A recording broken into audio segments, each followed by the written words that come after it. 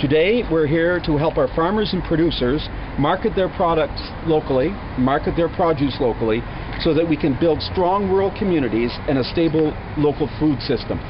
And certainly the producers are on the outskirts of Cornwall, but you folks who are with the Downtown BIA and the Downtown project here, and certainly with the Farmers Market Initiative, you know how important it is to bring the food and bring the produce and bring those goods closer to the folks here in the downtown.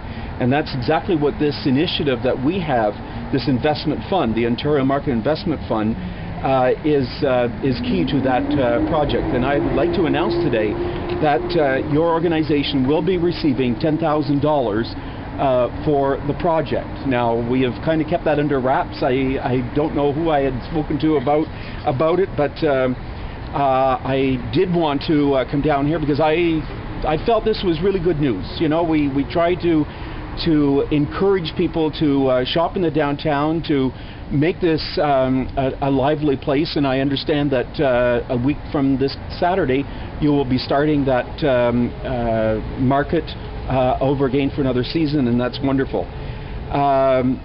The Ontario Market Investment Fund, this fund is a 4-year program designed to deliver to families more of the good things that grow in Ontario and those things that are made in Ontario and made locally.